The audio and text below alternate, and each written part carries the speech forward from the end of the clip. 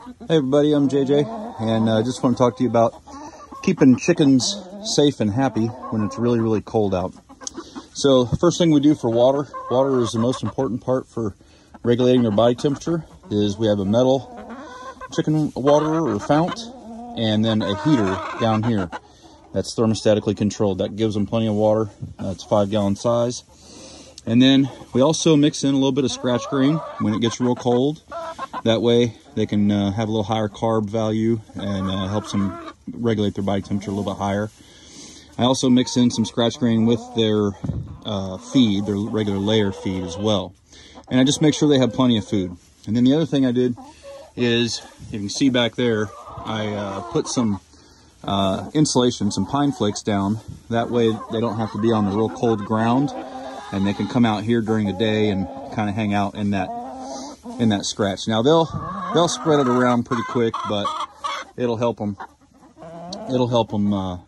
stay a little bit warmer. And then of course we've got that warmer back in the back, and that I only turn that on when it gets down into the single digits, or if there's going to be a big temperature swing of like 20-25 degrees.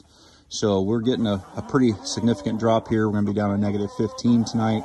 We have been up around the 30s, so we got the heater in the back set on high. Now I'll give you a quick look at that heater. So that is the little heater that we use. It is not a bulb. Oh, we got one in here laying, even as cold as it is. It's not a bulb type. It just does radiant heat, and that way there's no fire risk or anything like that.